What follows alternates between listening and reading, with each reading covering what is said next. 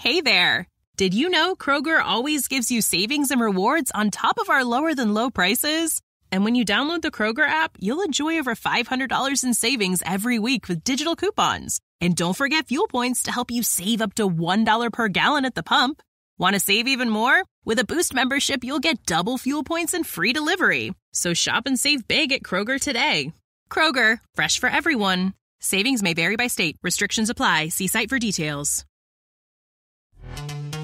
This episode is brought to you by Pepsi Wild Cherry. Pepsi Wild Cherry is bursting with delicious cherry flavor and a sweet, crisp taste that gives you more to go wild for. Getting wild may look different these days, but whether it's opting for a solo Friday binge watch or a big night out, everyone can indulge in their wild side with Pepsi Wild Cherry. Also available in Zero Sugar. So grab a Pepsi Wild Cherry and get wild. Thanks for choosing this free Anfield Index podcast. If you'd prefer to listen to this or any of our other shows without adverts, then now's the time to check out Anfield Index Pro. With AI Pro, you can supercharge your entire listening experience. You'll not only get all of our podcasts without the ads, but you'll have them far faster with our Quick Publish feature available exclusively for subscribers. AI Pro also puts you in the heart of our sound studio, with an option to listen to many of our shows live and interact with the podcasters in real time as the shows are recording. Upgrading couldn't be easier.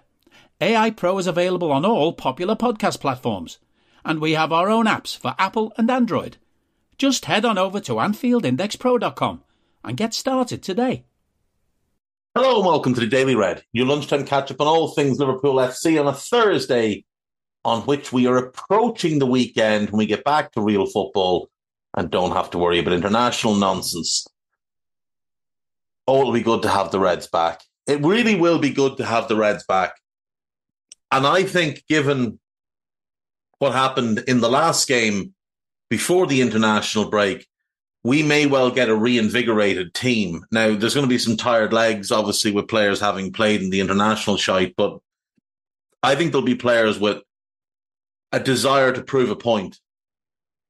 And that point is that we lost the United game. They didn't beat us. We beat ourselves. And when we return, I can see us putting together a nice little run here.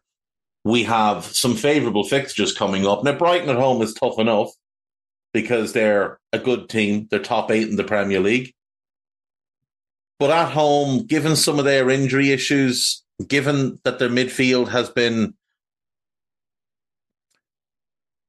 I'm not sure what the right word is.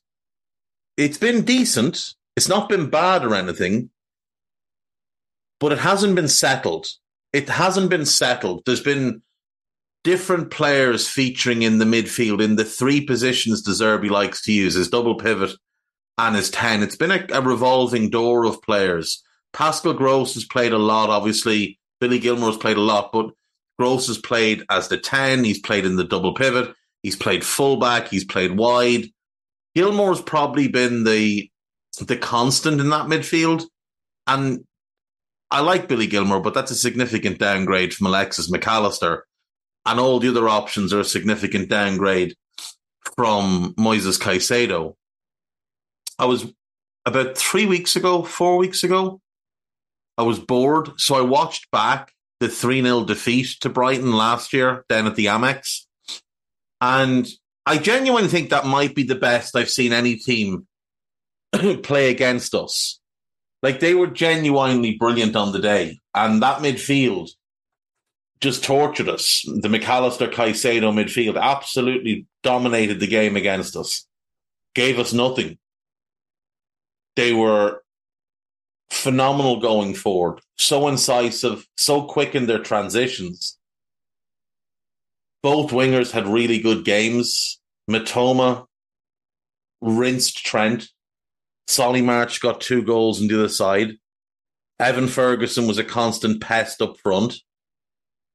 They had Gross at right back that day, and he was dictating play from there in a manner that we're used to seeing from Trent. Lewis Dunk could still move then. He played quite well. Levi Colwill was excellent. They were just tremendous on the day. And we weren't. We really weren't at all. We had Salah, Gakpo, and Ox as a front three. And they just looked completely disconnected from the rest of the team. The midfield was a farce. Henderson and Fabinho spent their game chasing shadows. We had no Virgil that day, which was a big factor, but obviously he wasn't having a great season either way. But it's noteworthy that we haven't beaten De Zerbi yet. Last season, they drew at Anfield 3-3. They wiped the floor with us in the league at the Amex. They beat us in the cup at the Amex. And this season, we drew at the Amex again. So, 4 games, no wins for Liverpool. That needs to change this weekend. We need to win. We don't really have any choice. We have to win this game. Then we've got to play Sheffield United on the Thursday, and we need to smack the life out of them. Then we go to Old Trafford, and we need to win that game. Then it's Atalanta at home and Crystal Palace at home. They should both be wins. Win the first leg by a good enough margin. We can rotate for the second leg away. Then it's that run of 3 aways. Fulham, Everton, and West Ham. Fulham we played them in the cup and we scraped by them in the league. They're a solid outfit. They get up for the big games. Marco Silva tends to have them very well prepared to play against the top teams. We've seen them draw at the Emirates and beat Arsenal at Craven Cottage this year. We saw them give us a really tough game at Anfield in the league and then in both cup games. But we should still be able to go there and win. And then it's the derby. And that's a really pivotal game, especially considering they've screwed us on the West Ham fixture by making it an early kickoff. But if we get through both of those, then there's only 3 games left. And if we're top at that point, with Spurs to come to Anfield, a trip to Villa, and then Wolves at Anfield, you'd really have to fancy our chances. But we just have to get to that point. And it's going to be tough because there's a lot of fixtures there.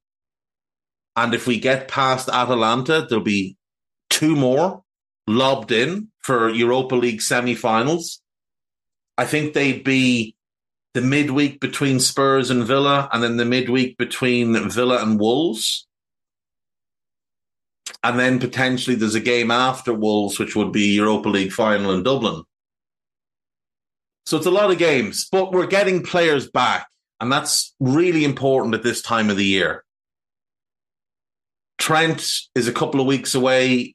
Ali's a couple of weeks away. Jota, a couple of weeks away. Maybe less, maybe a week for Jota. Curtis is back training.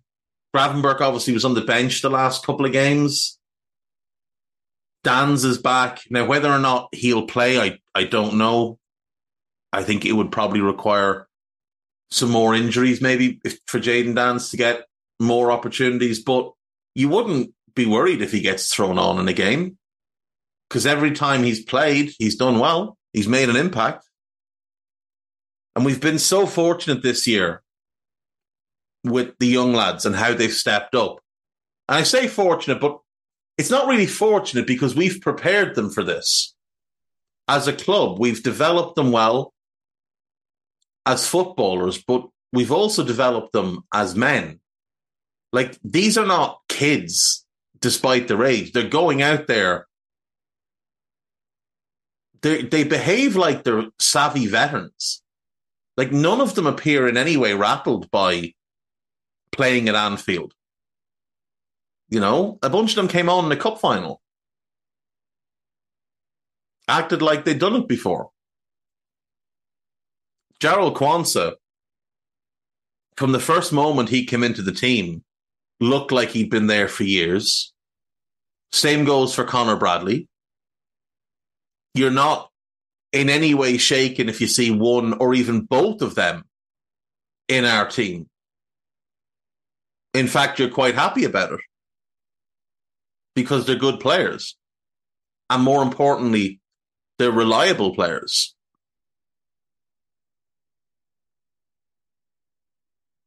In midfield, I mean, Bobby Clark, I think, has been excellent this year. I think James McConnell has done well in the opportunities he's had. And then the boys in attack, Dan's has been tremendous. I like what I've seen of Lewis Koumas.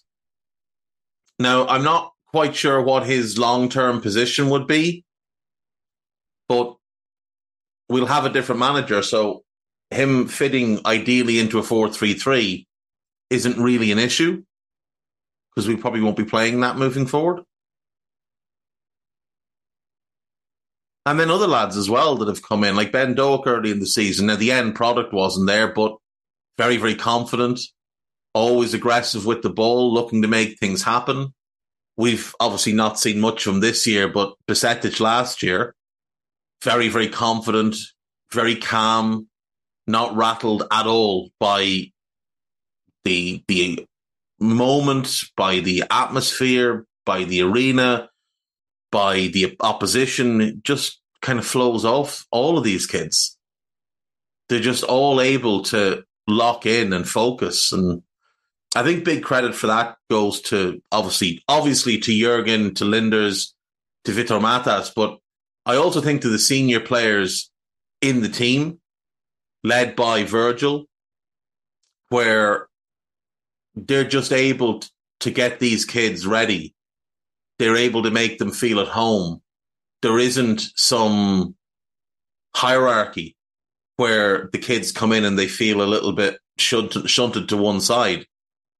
They all seem to feel part of the group, and that's hugely important and wasn't always the case at Liverpool back down the years. Oftentimes young players would come in and they'd be immediately kind of shunted into a corner and made to feel like you're only here to watch us. You don't really belong here. But the culture that Jurgen has built at the club is such that now it's far more welcoming.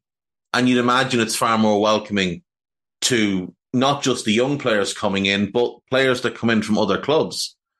And you see how quickly so many of them settle at Liverpool now. Remember back when Jurgen took over, when players would arrive, how long it seemed to take players to settle in? That's not the case anymore. Like, people always say, oh, well, Robbo took 6 months to get in, Fabinho took 6 months to get in, so such and such will as well. It doesn't happen anymore. Just doesn't happen anymore. Lads come and they're just immediately at home. If you haven't seen it, the A Day with Alexis, I think it's called, video on the Liverpool FC YouTube channel, really, really well worth your while watching. Is it Ruby Deschamps is the girl's name? I think it's Ruby Deschamps. She spends time with Alexis, and you'll love him even more when you watch it. You genuinely will. He just comes across as the nicest lad in the world. This is Anfield. No new injuries, Anfield at its best, and 4 more things Liverpool need to win the league. So fully agree, obviously, on no more injuries, Anfield being at its best. What else does Adam Beattie have for us here? Arsenal and Man City to draw. Yeah, obviously that's a good one. Agree with that. 8 wins from 10. Oh. 8 wins from 10. Brighton, Sheffield United, Manchester United, Palace, Villa and Wolves. That's 6.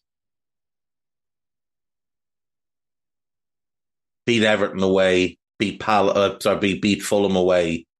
That would be 8. I still think we'd need a little bit more. Now, it might just be that we need 2 more points, because Arsenal are going to drop points. If City draw with Arsenal, then they'll have dropped points there. There'll be 3 points behind us rather.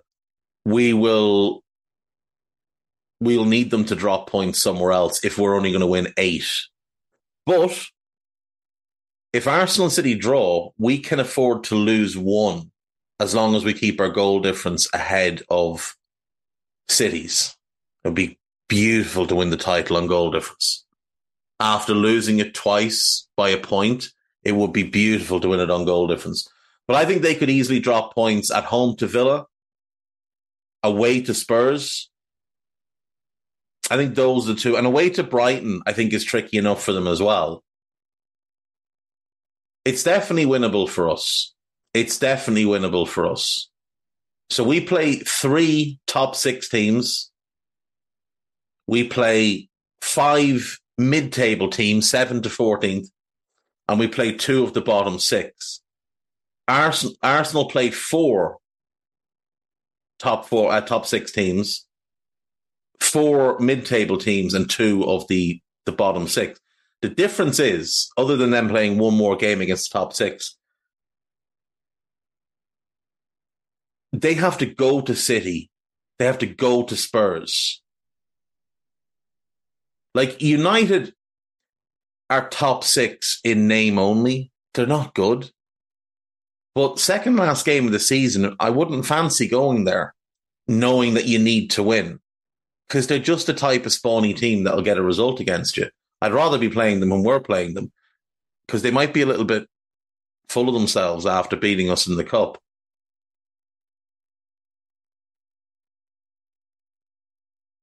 City, like us, it's a 3-5-2 split between top 6, mid-table, and bottom 6.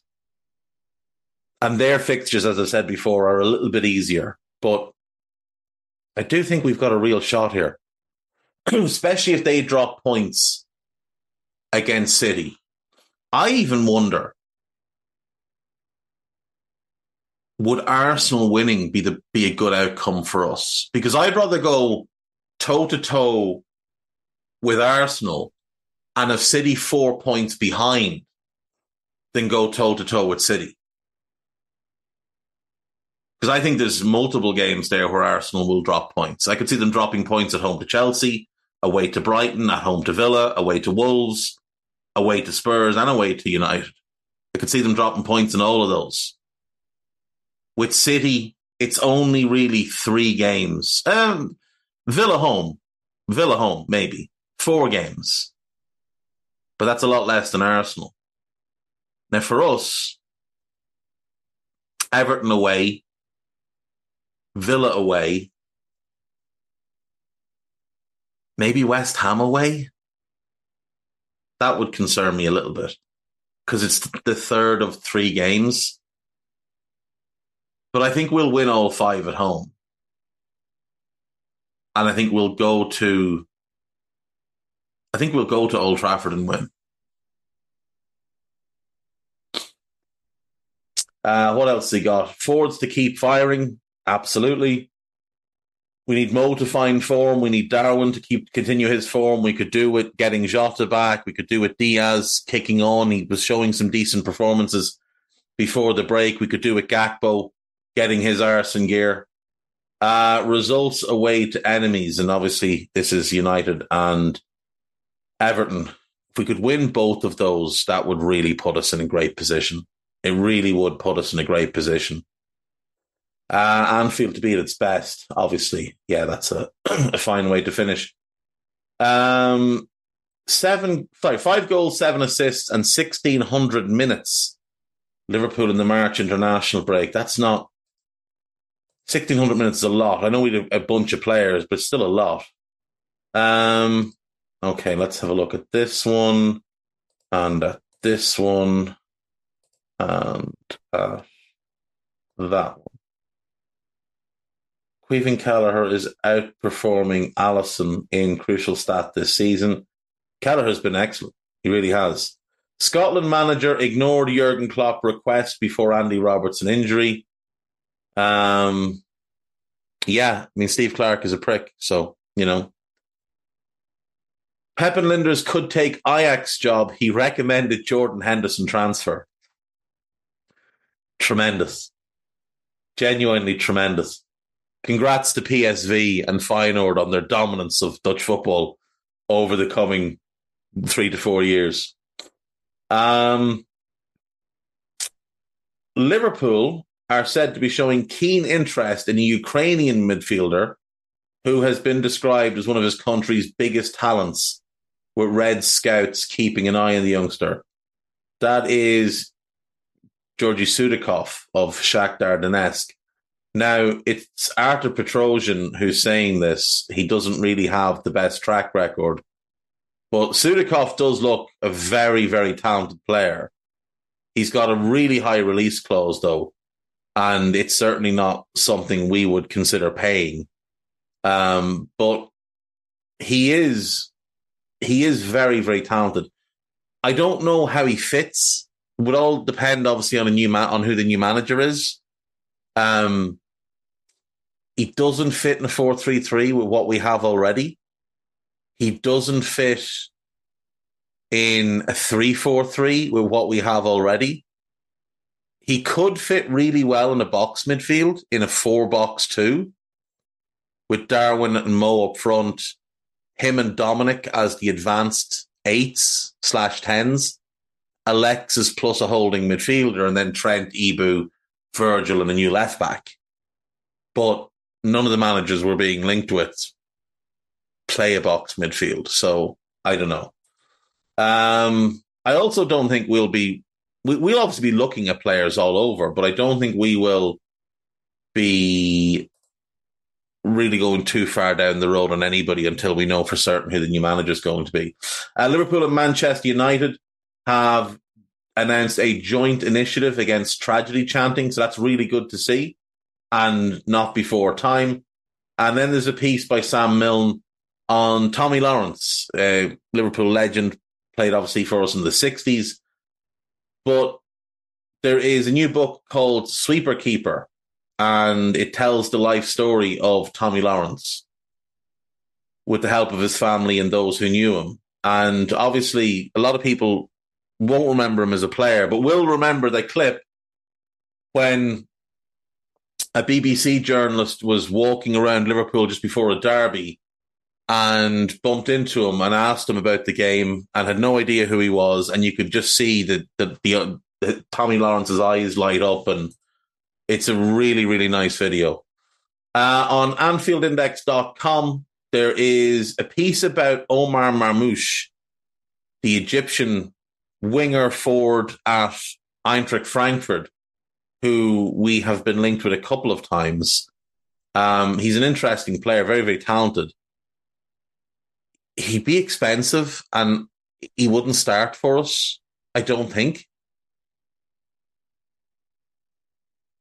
I mean, it would depend on the system, I suppose. In a 4-3-3, I could see him starting off the left, but he'd be really expensive. He's 25 now, to be fair. He's older than I thought he was. I would have concerns about buying anybody from Eintracht Frankfurt, to be totally honest, because the big money players that have left there in recent years haven't really done well. And I have no explanation for it, but go and look at the big sales from there over the last 3, 4, 5 years. It's more failures than hits. And that would concern me. There's a piece about Andy Robertson. There's a piece about the Liverpool midfield. A piece about Paul Joyce reporting that Ajax could potentially hire Linders. Piece about Luis Diaz. And then podcast-wise, we have 4 new podcasts for you to listen to. Trev Downey and Dave Davis with a Pro Plus, talking about some of the big decisions that the club are facing and the general football world as it stands. There's a new scout with myself and Carl having a chat about the upcoming Euros. There is a new Scouser Tommies with Jim and Jay, always a belter, so give that a listen. And then there's an international break under pressure. It is Dan Kennett and Cy Brundish. They've had a look at the last 2 months, injuries, returning players, etc., etc. Obviously, it goes without saying it's going to be really, really good because those boys are really, really good at what they do. So do make sure you listen to that. And that's it. That's all I have for today. So I will see you all tomorrow. Bye-bye. We hope you enjoyed listening to this Anfield Index show. Please be sure to subscribe to our channel so future podcasts find their way to your device automatically. There's nothing quite like fan engagement, and we'd love to know what you think of anything discussed on this show. The best way to get in touch is over on our free Discord community, where both podcasters and listeners debate the hottest LFC topics 24/7. Sign up free now at AnfieldIndex.com/Discord. You won't regret it. You can also follow us on Twitter at Anfield Index and find us on Facebook by searching for Anfield Index. Oh, and before you go, we'd love it if you could leave us a 5-star review on your favourite podcast app. It only takes a couple of seconds, and it means the world to the people who create these free shows. Sports Social Podcast Network.